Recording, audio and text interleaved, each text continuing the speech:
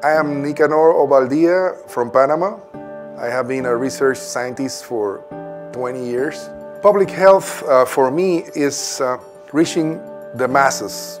I joined this important group that is working in malaria resistance and drugs, developing new techniques for diagnosis and also new drugs and combinations of drugs.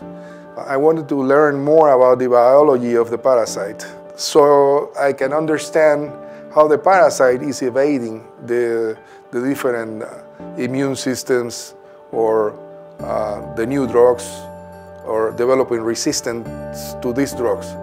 When I got back to Panama, I'm planning to establish a molecular biology laboratory to study malaria, not only in my country, but in the region of Central America.